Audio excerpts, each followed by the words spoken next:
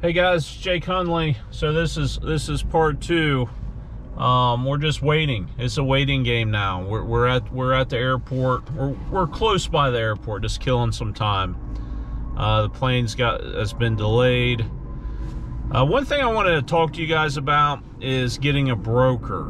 What is a broker? They're going to deal with some of the details of getting your puppy, off the plane for you, and customs, and like, maybe you don't even have to go into the airport. They bring it out maybe to you.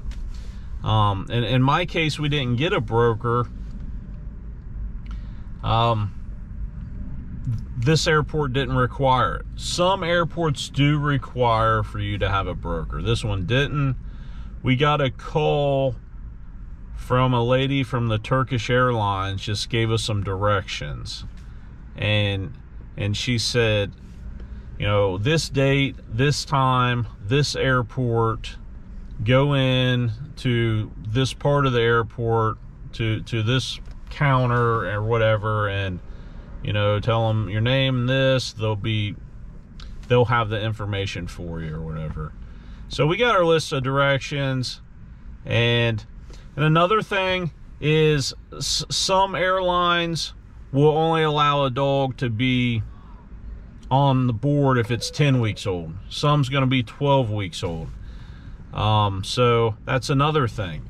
And sometimes this is out of your hands, like where you're getting the dog from,